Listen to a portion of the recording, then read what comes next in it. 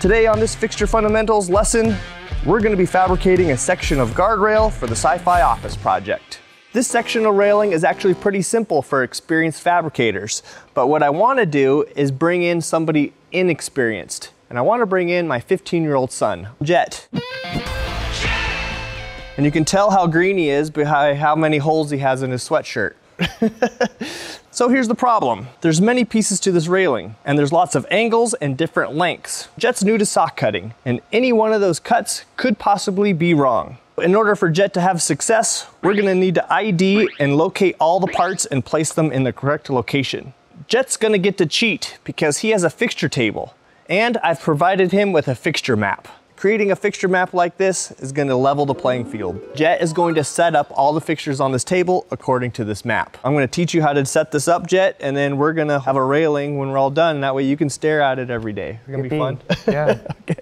So I think we should start with the most complicated first, and it's this one.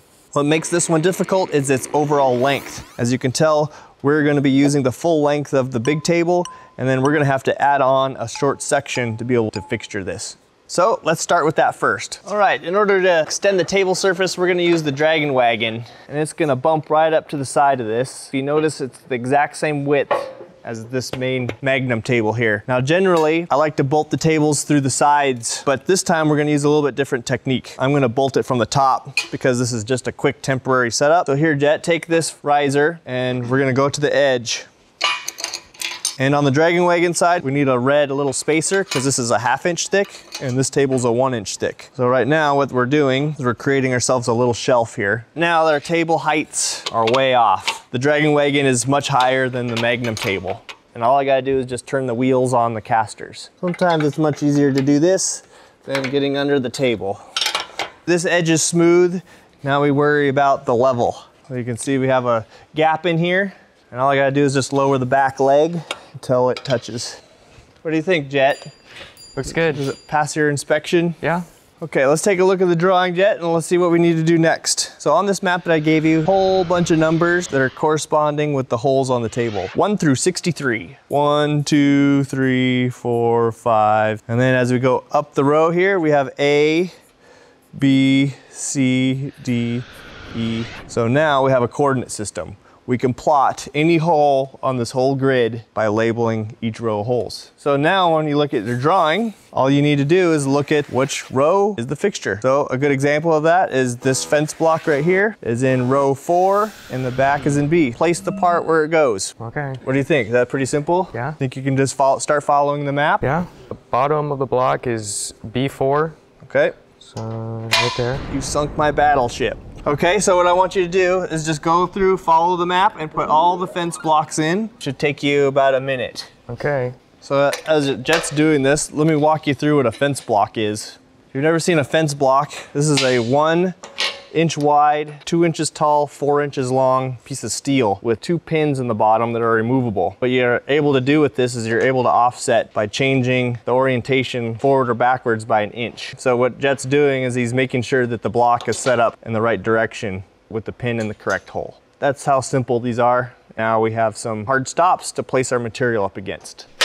Okay. I think that's all done. Okay, that didn't take too long. Oh. Looks like you got it. So that's good. So now let's take a look at the next problem here. What we're building is we're building this cool offset railing. And now we need to locate those components. And we're gonna do that with a tooth block because it doesn't fall on the grid and we're no longer able to use the fence, right? Because it's at a different angle and in a weird location. Yeah. Can't use these blocks. Now there's a number on the side of the drawings that corresponds with how much this tooth block is extended from the hole that it's going to be in. So if we look at it really closely here, you can tell that front hole is in grid line F, row 55, okay? But it's extended out 13/16. The tooth block is pretty unique because it uses 2 different location washers. One locates the tooth block at 1/8 inch increments, and another that does 1/16 of an inch increments. All this is doing is shifting the teeth over 1/16 of an inch. So Jet has the luxury of using a fixture table like this. Why we're able to give him a map is because of this system right here. Being able to locate a moving slot and put it in the right hole and extend it out the right length. Now, in a normal fixture table that's not Fireball, why no other manufacturer gives you a map is because they can't tell you where to place this. What I mean by that is, yes, they do give you a grid on the table.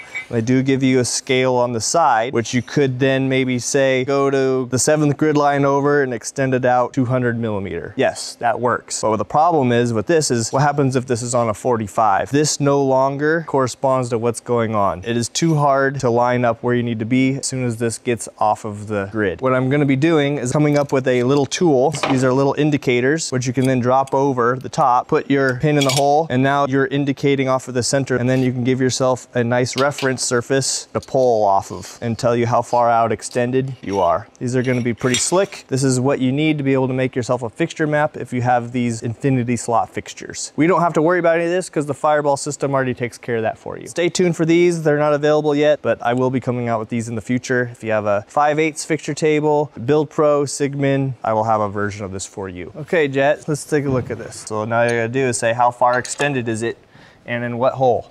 Okay.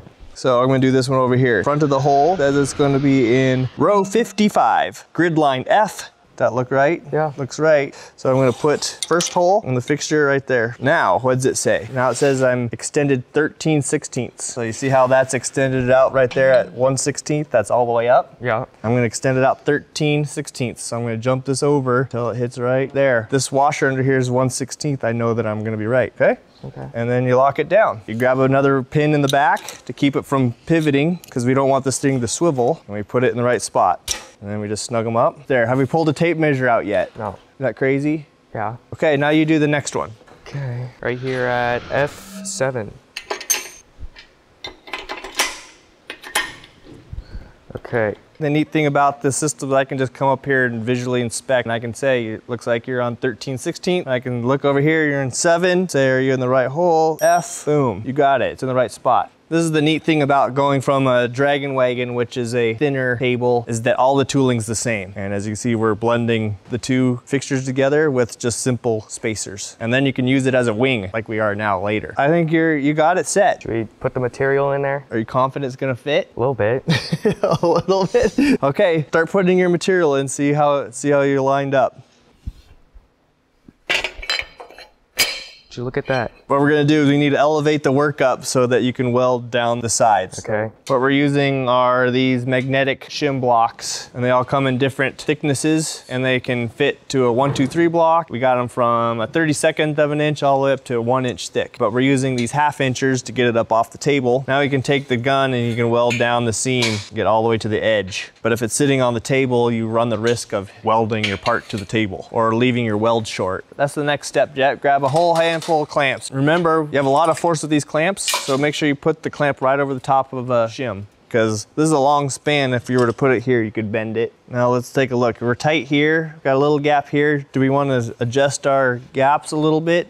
It doesn't look that bad. It doesn't look very bad. We could probably slide it a little bit.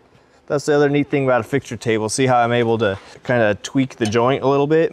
Split the difference between the two. And since I'm able to see the whole picture, we're able to do that.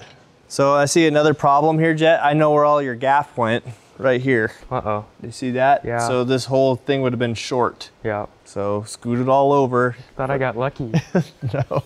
You're gonna earn your Big Gap Welders membership card on this one. I want to find one that's maybe 1/8 of an inch longer. So we found a little bit longer part, cut a little bit on the long side, and we're gonna switch it, see if we can fill the gap a little bit. Try that one. Oh yeah. How's that? Perfect. So that's one thing about cutting metal is the saw blade might wander, twist, or move a little bit. So we're able to accommodate that. Okay, so one last look over, make sure everything's touching the stops. That's what we're gonna look at. Touching, everything's touching. Looks like it's clamped fairly well. It could be moved a little bit. Adjust, adjust, adjust. So there's something a little bit weird here. I don't know if it's just how it's clamped. It'd be good to kind of maybe overlap the two parts together, this, so they share the same shim. Yeah. There you go, it's much better. They're all on the same plane. Okay, Jet's got everything all clamped down nice and tight, and now he's gonna get ready to start welding. I wanna give you a quick reminder of how we're gonna do this so we don't damage the table. Anytime we ground the welder to the table, we always wanna go to the work and not from the table up into the work, as we can create a little arc that it gets hard and it raises a burr on this top surface. So where do we put the ground? Put it on here. You can put it on the clamp, yep, or on a fixture. So let's do that. Where? You're gonna put it on the clamp on the end. That way it's out of your way and it's not gonna impede your welding. The next thing, you're gonna be doing some downhill welds. What is this for? So you don't get any spatter or anything else on the welding table. Okay, put that where you're gonna go. Great, that goes underneath the weld. So even though this fixture table is amazing at holding the parts straight and square, we still have to do some weld sequencing, which means is we have 4 welds we have to do on this. Do you remember which welds we do first? Do the outside first. Right. Over the top. Okay, but over the top, which direction are you going? Are you going from crotch out to the point, or are you going from point to the inside of the crotch? Crotch to the outside. Right, inside to outside. And then the fillet on the inside is always last, remember? Yeah. So get everything tacked, get it welded, and then we'll inspect it when it's done and see how close it stayed to where we wanted it to be, okay? All right. Weld away.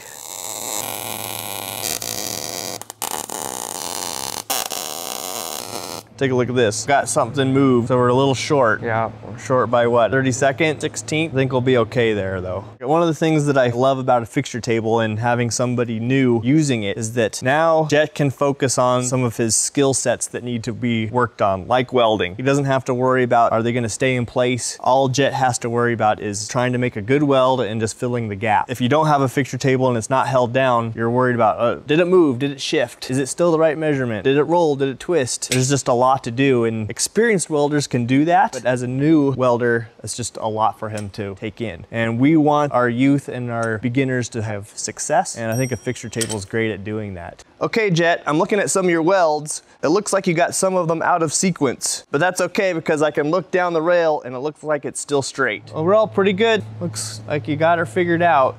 Some of you guys are probably saying, Jason, why didn't you teach Jet some of the old ways? My answer to that is, would you learn how to type on a typewriter right now? Learn how to thread paper in, tap, tap, tap, tap, tap. Or what about if you're a lumberjack and chopping a tree down with an axe? Those ways and those tools really aren't used that much, right? This is the future. So I want to train Jet using current modern fixturing welding tools. But for now, this is the way we're going to be doing it, right? This is what we got available to us. This is the future. But overall, I think he's going to have a lot of success. The next setup is basically moving the blocks down because this piece just keeps getting shorter and shorter and shorter. So now Jet has some maps to follow and he can place the parts where they need to go and we can finish this up. You excited to see it up there on the wall? Yeah, need to flip this over, weld it up. Ready to get back to work, right? Yep. Stop talking, right, Dad? Yeah, exactly.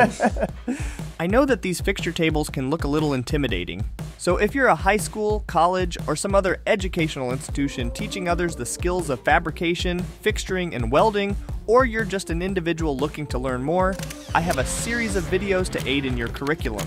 I want to see everyone succeed at whatever they're trying to build. And so, I invite you all to the Fireball Forum where we can continue the discussion, answer any questions you have, and be the first to see any new fixture fundamentals videos. Thank you guys for watching, and I'll see you in the next video.